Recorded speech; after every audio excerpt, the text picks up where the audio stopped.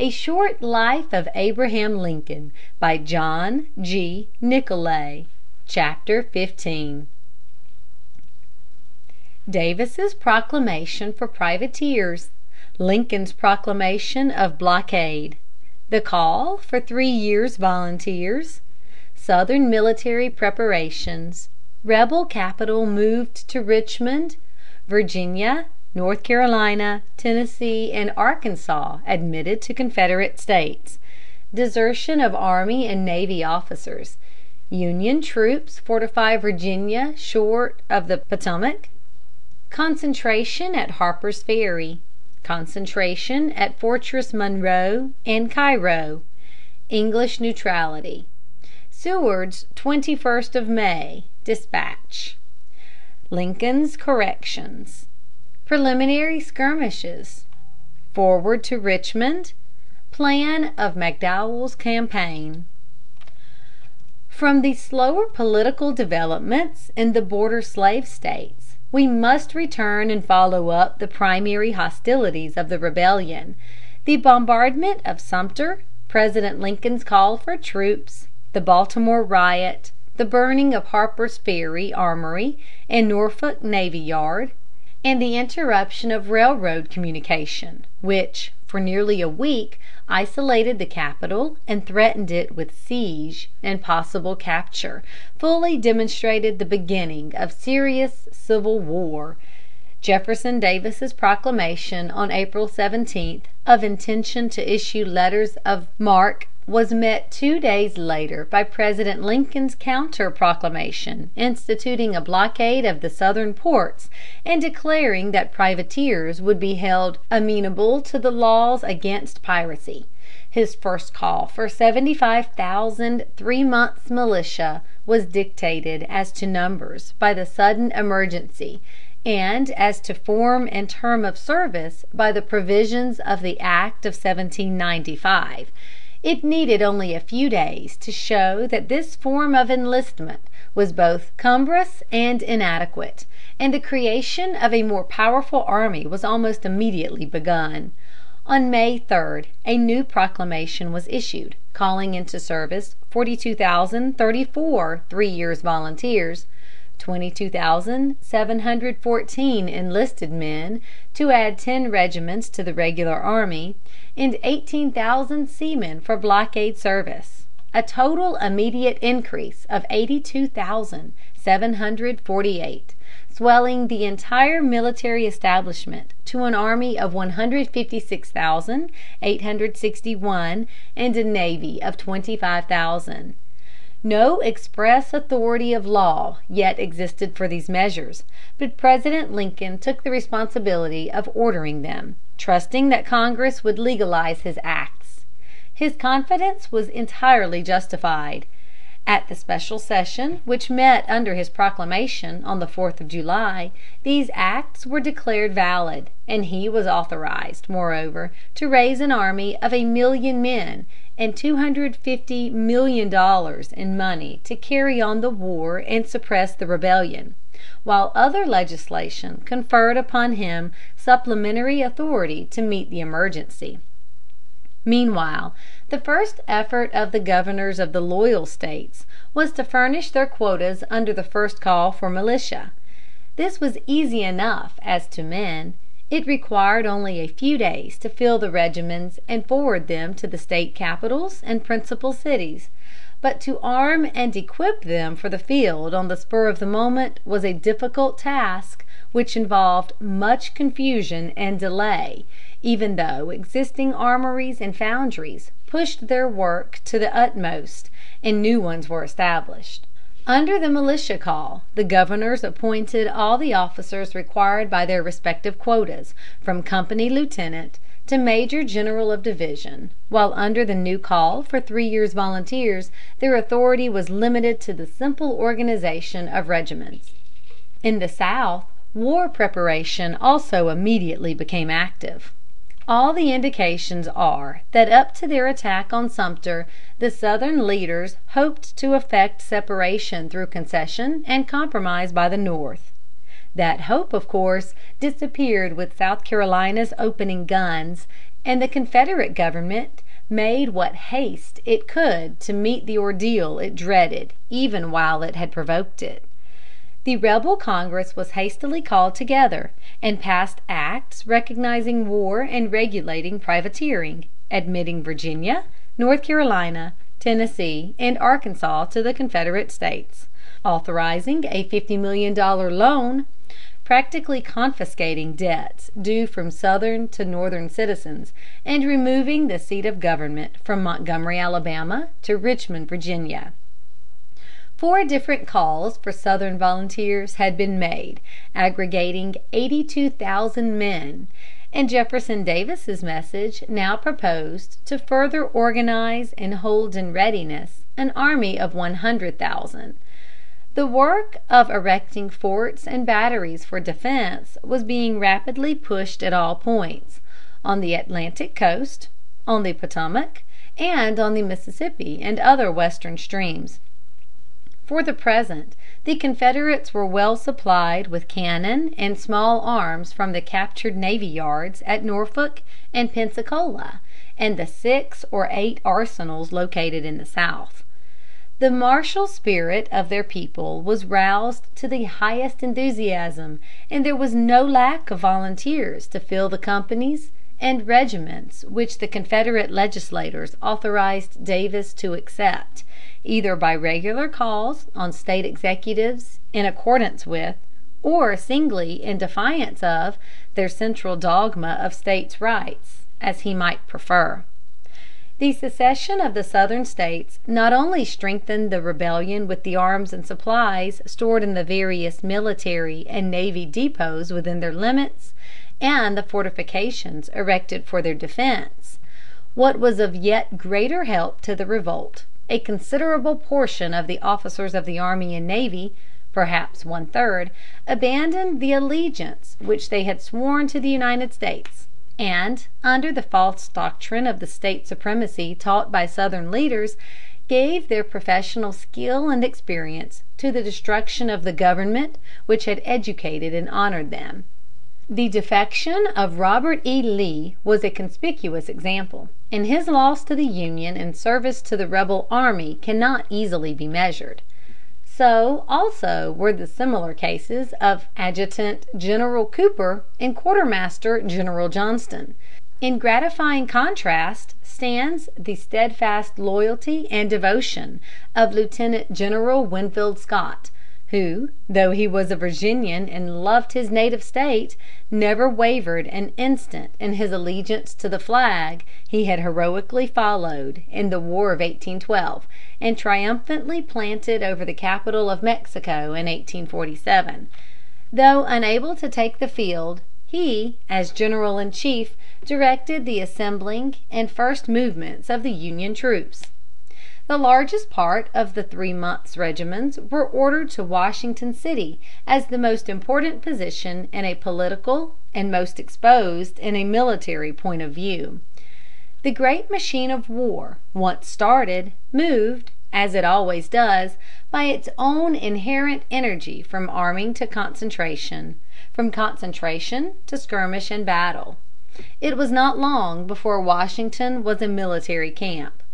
Gradually, the hesitation to invade the "sacred soil" of the South faded out under the stern necessity to forestall an invasion of the equally sacred soil of the North, and on May 24th the Union regiments in Washington crossed the Potomac and placed themselves in a great semicircle of formidable earthworks 18 miles long on the Virginia shore, from Chain Bridge to Hunting Creek, below Alexandria. Meanwhile, a secondary concentration of force developed itself at Harper's Ferry, 49 miles northwest of Washington. When, on April 20th, a Union detachment had burned and abandoned the armory at that point, it was at once occupied by a handful of rebel militia, and immediately thereafter Jefferson Davis had hurried his regiments thither to sustain or overawe Baltimore. And when that prospect failed, it became a rebel camp of instruction. Afterward, as Major General Patterson collected his Pennsylvania quota, he turned it toward that point as a probable field of operations. As a mere town, Harper's Ferry was unimportant, but, lying on the Potomac, and being at the head of the great Shenandoah Valley, down which not only a good turnpike but also an effective railroad ran southeastward to the very heart of the Confederacy, it was, and remained through the entire war, a strategical line of the first importance, protected, as the Shenandoah Valley was, by the main chain of the Alleghanies on the west and the Blue Ridge on the east. A part of the eastern quotas had also been hurried to Fortress Monroe, Virginia, lying at the mouth of Chesapeake Bay, which became and continued an important base for naval as well as military operations. In the West, even more important than St. Louis, was the little town of Cairo, lying at the extreme southern end of the state of Illinois, at the confluence of the Ohio River with the Mississippi. Commanding, as it did, thousands of miles of river navigation in 3 different directions, and being also the southernmost point of the earliest military frontier, it had been the first care of General Scott to occupy it, and, indeed, it proved itself to be the military key of the whole Mississippi Valley. It was not an easy thing promptly to develop a military policy for the suppression of the rebellion. The so-called Confederate States of America covered a military field having more than 6 times the area of Great Britain, with a coastline of over 3,500 miles, and an interior frontier of over 7,000 miles. Much less was it possible promptly to plan and set on foot concise military campaigns to reduce the insurgent states to allegiance. Even the great military genius of General Scott was unable to do more than suggest a vague outline for the work. The problem was not only too vast, but as yet too indefinite, since the political future of West Virginia, Kentucky, and Missouri still hung in more or less uncertainty. The passive and negligent attitude which the Buchanan administration had maintained toward the insurrection during the whole 3 months between the presidential election and Mr. Lincoln's inauguration gave the rebellion an immense advantage in the courts and cabinets of Europe. Until within 3 days of the end of Buchanan's term, not a word of protest or even explanation was sent to counteract the impression that disunion was likely to become permanent. Indeed, the non-coercion doctrine of Buchanan's message was, in the eyes of European statesmen, equivalent to an acknowledgment of such a result, and the formation of the Confederate government, followed so quickly by the fall of Fort Sumter, seemed to them a practical realization of their forecast. The course of events appeared not merely to fulfill their expectations, but also, in the case of England and France, gratified their eager hopes. To England it promised cheap cotton and free trade with the South. To France it appeared to open the way for colonial ambitions which Napoleon III so soon set on foot an imperial scale. Before Charles Francis Adams, whom President Lincoln appointed as the new minister to England, arrived in London and obtained an interview with Lord John Russell, Mr. Seward had already received several items of disagreeable news. One was that prior to his arrival the Queen's proclamation of neutrality had been published, practically raising the Confederate States to the rank of a belligerent power, and, before they had a single privateer afloat, giving these an equality in British ports with United States ships of war. Another was that an understanding had been reached between England and France, which would lead both governments to take the same course as to recognition, whatever that course might be. Third, that 3 diplomatic agents of the Confederate States were in London, whom the British minister had not yet seen, but whom he had caused to be informed that he was not unwilling to see unofficially. Under the irritation produced by this hasty and equivocal action of the British government, Mr. Seward wrote a despatch to Mr. Adams under date of May 21st, which, had it been sent in the form of the original draft, would scarcely have failed to lead to war between the two nations. While it justly set forth with emphasis and courage what the government of the United States would endure, and what it would not endure from foreign powers during the Southern insurrection, its phraseology, written in a heat of indignation, was so blunt and exasperating as to imply intentional disrespect. When Mr. Seward read the document to President Lincoln, the latter at once perceived its objectionable tone and retained it for further reflection. A second reading confirmed his first impression. Thereupon, taking his pen, the frontier lawyer, in a careful revision of the whole despatch, so amended and changed the work of the trained and experienced statesman as entirely to eliminate its offensive crudeness and bring it within all the dignity and reserve of the most studied diplomatic courtesy. If, after Mr. Seward's remarkable memorandum of April 1st, the Secretary of State had needed any further experience to convince him of the President's mastery in both administrative and diplomatic judgment, this second incident afforded him the full evidence. No previous president had ever had such a sudden increase of official work devolve upon him as President Lincoln during the early months of his administration. The radical change of parties through which he was elected not only literally filled the White House with applicants for office, but practically compelled a wholesale substitution of new appointees for the old, to represent the new thought and will of the nation. The task of selecting these was greatly complicated by the sharp competition between the heterogeneous elements of which the Republican party was composed. This work was not half completed when the Sumter bombardment initiated active rebellion and precipitated the new difficulty of sifting the loyal from the disloyal, and the yet more pressing labor of scrutinizing the organization of the immense new volunteer army called into service by the proclamation of May 3d. Mr. Lincoln used often to say at this period, when besieged by claims to appointment, that he felt like a man letting rooms at one end of his house, while the other end was on fire.